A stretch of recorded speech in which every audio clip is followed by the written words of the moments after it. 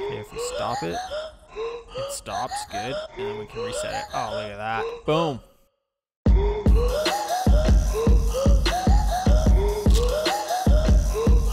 Welcome back to the channel. In today's video, we're going to do something a little bit different right now. So instead of kind of a real tutorial, we're going to try to build out Conway's game of life. So I've been looking at studying a little bit of mathematics recently, and Conway's a pretty neat figure if you haven't ever checked him out. But one of the things he's very famous for is his game of life. This is just the Wikipedia page right here. You can see some examples over here. So this is basically a simulation that is supposed to simulate life, and there's certain rules based on kind of cellular automata type things. Yeah, and the game obeys these certain rules. So let's take a look at this. Let's actually bump this up so we can see this a little bit better. So these are the rules kind of boiled down. So we're going to have sort of a grid here. And within the grid, we're going to have these different cells. So the rules for this game are any live cell with 2 or 3 live neighbors survives. Any dead cell with 3 live neighbors becomes a live cell. And then all other cells die in the next generation. And then similarly, all other dead cells stay dead. So these are the basic rules boiled down. So we're going to try to implement this in React and kind of, yeah, get a little visualization going for it. This is a Wikipedia page. Here are some different examples of different games of life type things. So yeah, we'll see how this goes. I actually have no idea kind of how I'm going to do this right now, but we'll figure it out as we go. I did Google this, and it looks like some other people have done some stuff like this. We got a Benawad video, which is probably much better than what I'm going to do. But if we get stuck, we'll check out some of these different resources right now. But we'll see first if we can do this on our own. So that is a lot of preamble, but let's get right into it. So we can come over here. Let's bump this up a bit. We'll just start with the create React app. So we'll say npx create React app, and then we'll say game of life like this. All right, so once that's done, let's cd into that. And then we're going to open it up in VS Code here. All right, so we got our project open in VS Code right here. And now if we look in our source folder here, we got our app.js. And this is where we're going to do kind of all our work here. So we can open this up here. And we can run our app just with yarn start. All right, so our project is up and running. So let's get rid of this terminal right now. And we can get rid of basically all this markup here. So we'll get rid of this header. All right, now we got to figure out exactly what we want to do. So I think the first thing we're going to try to work out is how we can create just a grid working on here. So let's go ahead and do that. Figure this out. So what are we going to need? We're going to need some columns, and we're going to need some rows. Const calls, and that's going to be equal to how many calls? We'll maybe adjust this, but we'll say 30 for now. And then we can come down here and we'll say 30, and we'll go rows, and that'll be the same. So we'll go 30 rows. Okay, so we have our calls and our rows, and what we're wanting to do here is create a grid right now. So to start off, we'll have like a random grid, I think, of alive or dead cells. So in order to do that, we're going to have to create kind of a random grid function here. So let's see what we can do here. So we'll say const, and we'll go grid, or we'll call it random grid. Okay, we'll set an empty array. And then we're going to loop through all the different rows here. So we'll say for,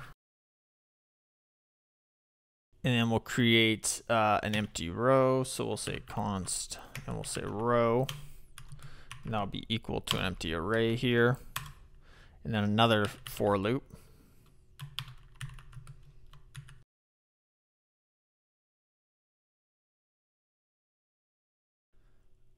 All right, so we got this random grid function now. So we're going to start just with an empty array here. We're going to loop through all these different rows. So we got 30 of them here. And for each row within those, we're going to set this to an empty array also. And then we're going to have an inner loop here, and it's going to loop through the columns. And then for each one of these, we're going to say row.push, and then we're going to get a random number here. And we're going to push grid.push, so this outer thing, the inner row. And then finally, we're going to return the grid here. So hopefully this will give us a 30 by 30 kind of random grid right now. Now, in order to check out how this is working, let's console.log this out and just see if this works. And we're going to call that, obviously. There we go. So let's come over here and open this up. Now you can see here, I don't know if you can see that, but let's bump this up a bit, get rid of this. So we got this random grid of zeros and ones right here. So that is exactly what we want. So we can just say if it's a 0, it'll be dead. If it's a 1, it'll be alive, or vice versa, whatever we want. So let's actually get a random grid up on the screen here. Let's do a little bit of a layout here. If we come down inside here, we can get that going. All right, let's check it out.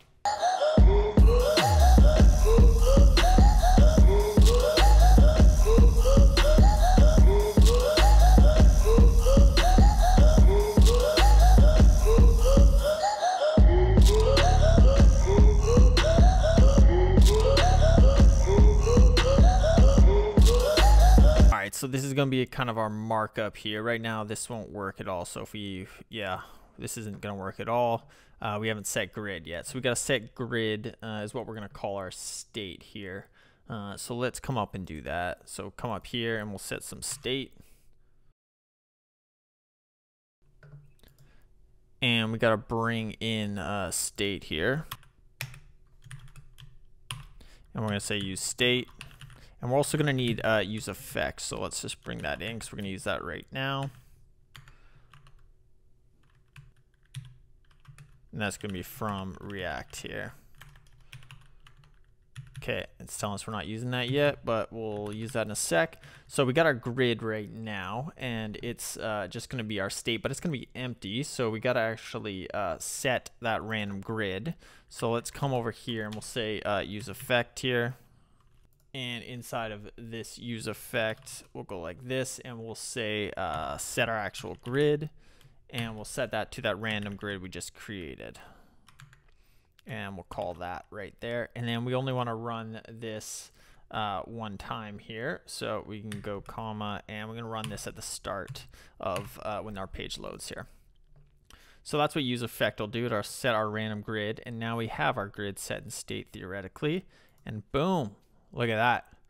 We got a random grid. This might be a little bit bigger here. Yeah, so 30 by 30. We'll just leave it like this for now so we can see. You can see this is setting these green squares randomly. So if we refresh each time, you'll see they're different. So that is working very well. You see we have this conditional down here for our background color. Whether it's green or white will depend on this loop up here. So that is how everything is working out. It's looking good. And the random grid is good. All right, so that's great, but we actually want to set the simulation. So these should be actually moving around and either living or dying depending on their neighbors. So let's get into that, see how that's going to work. All right, so now we're going to have to do some sort of a simulation function to actually run the simulation. So let's come below here. We'll say function, and we'll say run simulation like this. And in here, we're gonna have a button down here. I guess that'll say run simulation, start it up. In here, we want to actually run our simulation. And we're gonna do this with kind of a set timeout. So every like whatever 100 milliseconds or whatever we want to do, it will run. So let's see here. Let's see what other people maybe have done with this.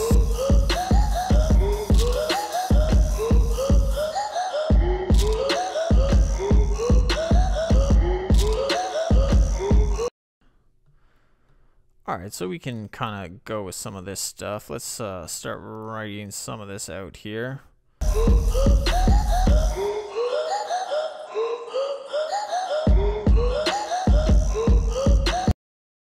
Need to copy over some of these positions here. Let's just copy this.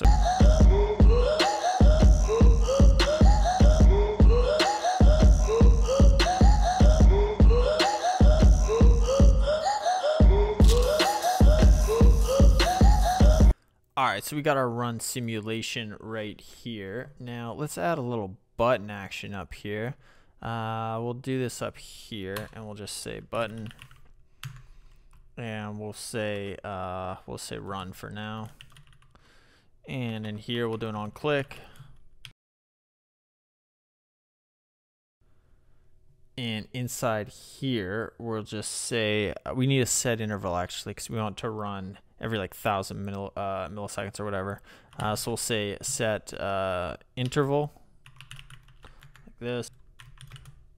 And then in here we can do call our run simulation. See if this actually works at all, which is unlikely. And then we'll want that to run every 1,000 milliseconds here. So we'll say save and check this out over here. We have this run here, so let's hit that. Nothing at all. Do we get an error, or are we just not even? Unknown event handler on. Oh, we spelled on click wrong. That doesn't help. Go ahead, save that.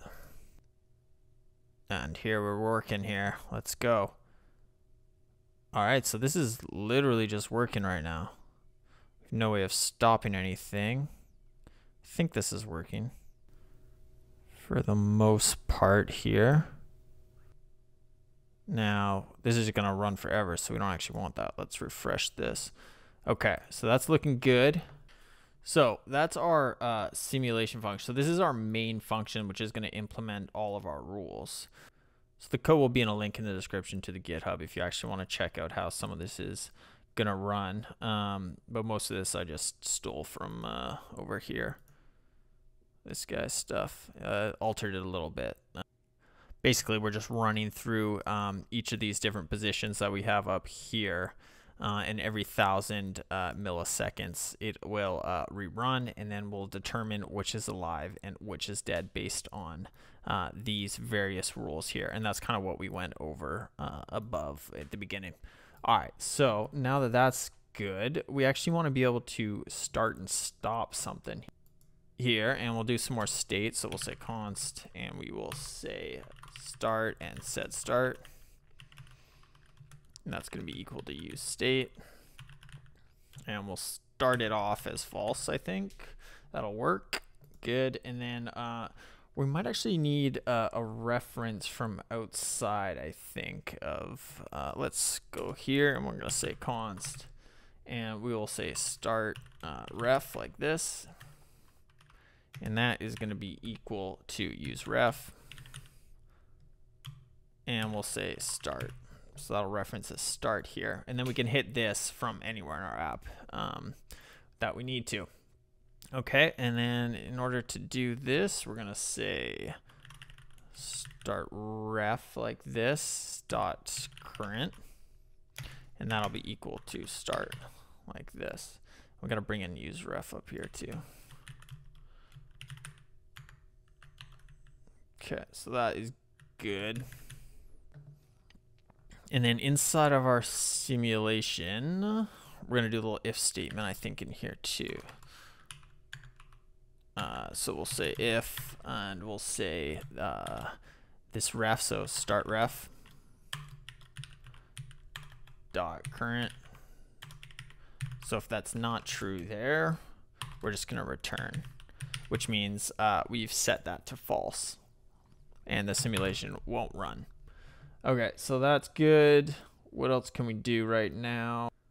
I think that's basically it. We have to have a stop button and a start button, but that is just fine. So let's come back and clean that up a little bit here. So we got our on click right now. In here on this on click, we can come in above it right here. So instead of just running the simulation with the set interval, we will come up here and we'll also say set start. So this will actually be our start button, and we'll just say not start. So it's gonna toggle that. This will toggle our start button. And then on the click here, below this, we'll just say if not start like this, start ref dot current, and we'll set that equal to true. So we'll change that actual use ref right there as well to true as we start. And then this can stay the same, set interval. That's good. We want to change this. So we'll do a ternary here. So we'll just say if it is a start here, we'll just go stop button, and then otherwise we'll say start button like that. That's not a plus, that's a ternary. There we go. Save that. And then let's also just do a reset. So I think, come down below here, I think a reset would work if we just said, we'll do a button here and we'll just say reset. And then in here, we can do it on click again. And we'll say set grid. And that'll just be our random grid. We'll reset it by calling random grid again, like that. Go ahead and save that. Okay, I think that might be everything. Let's see how this is looking. Come over here. We got our start and our reset here. So we start it. It should go to stop. Goes to stop there. Starts running. Bump this up a little bit. Okay, if we stop it, it stops. Good. And then we can reset it. Oh, look at that. Boom. We got a working game of life right here. It's kind of fun just to watch this jump around like this, following these kind of specific set of rules. So let's get this a little bigger here. So this seems to be working okay. I'm not sure if I implemented this right or not, but it seems to be working a little bit. Anyways, that was kind of building out the game of life. Got a lot of help here from this article here. The building a game of life with React and TypeScript. Oh, this is actually interesting. Oh, this is Ben Awad's video apparently. So shout out to him, I guess, because I got a lot of the code from him as well. So anyways, that was kind of fun just to try to figure that out, even though we cheated a little bit by checking out some other people's code. But yeah, a little bit of a different video, not so much of a tutorial, but just watching me mess around and look silly. So hopefully that was fun to watch. If you want to see more of this type of video, let me know. Otherwise, we'll do more tuts and other stuff as well. So thanks for watching. See you in the next one.